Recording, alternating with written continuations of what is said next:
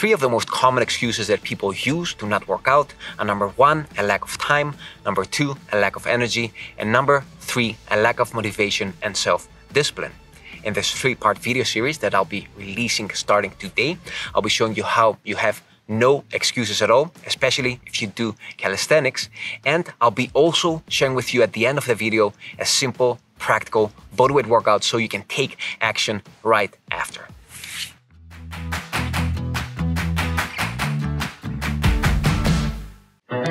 Power on. Bluetooth pairing. Bluetooth connected.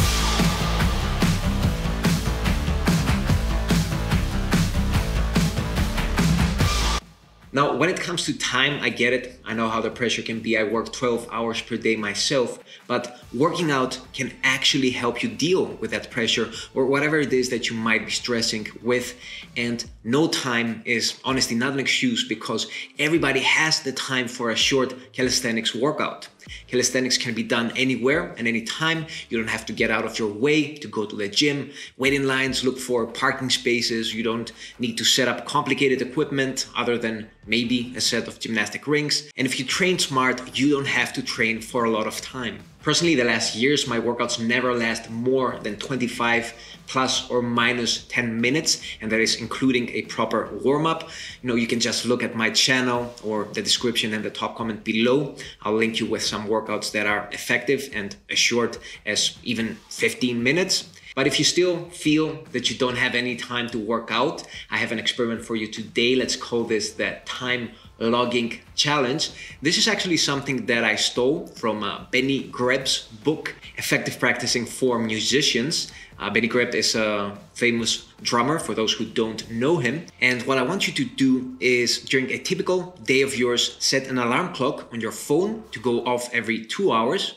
And whenever that happens, stop what you're doing and note down what you've been doing for those last 2 hours. At the end of the day, you'll have a new perspective and a heightened awareness in a way about how you spend your time. And I guarantee you that you'll observe plenty of pointless behaviors that with some proper time management can be easily replaced by a workout that will improve your mood, energize you, improve your health, and help you build a more aesthetic body, of course. Now, the workout that I'll be leaving you with today is what I call the 7-1 workout. This is one of my most minimal yet also favorite workouts, and I typically use it when I want to improve at a specific exercise, either if it's new or if I've hit a plateau. Since the high focused volume not only builds muscle, but it also teaches your body how to recruit muscles more effectively in order to perform the exercise with greater efficiency. So in a nutshell, a 7-1 workout comprises of 7 sets with 1 minute of rest in between, and you only target that one single exercise, which can be whichever one you want. It can be pull-ups, it can be handstand push-ups. For me, I haven't done a lot of handstand push-ups the last years, and it's an exercise that I'd like to get strong at again.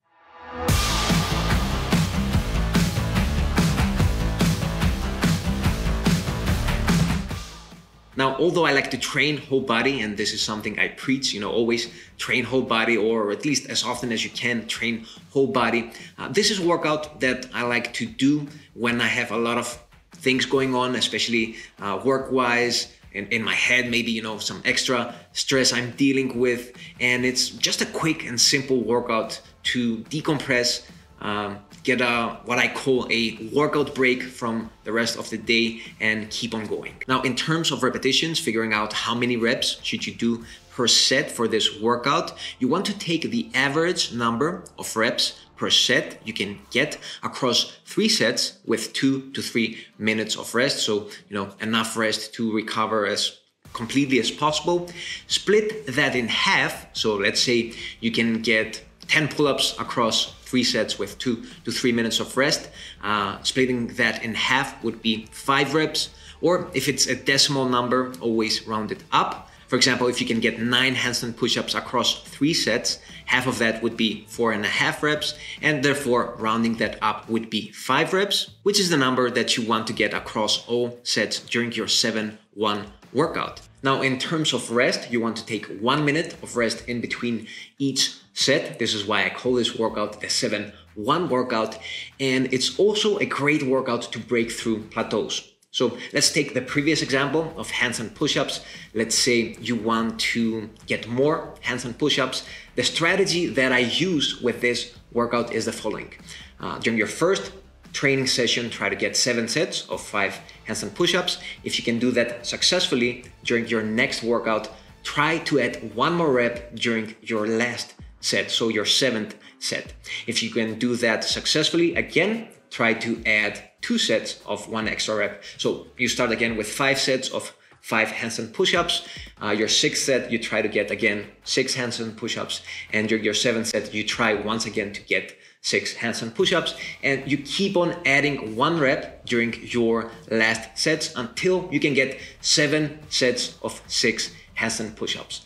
This works really great. I highly recommend it. Now, the training frequency of this workout is basically do it every other day or 3 times per week. So, for example, Monday, Wednesday, and Saturday, or Tuesday, Thursday, and Saturday, or Monday, Wednesday, and Friday.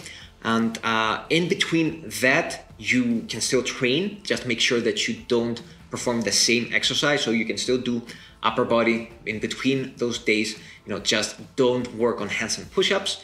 And once again, really good system, really good strategy to break through plateaus. Give it a try and let me know what you think. Now, in our next video, we'll be talking about the second most common excuse, not having enough energy to train.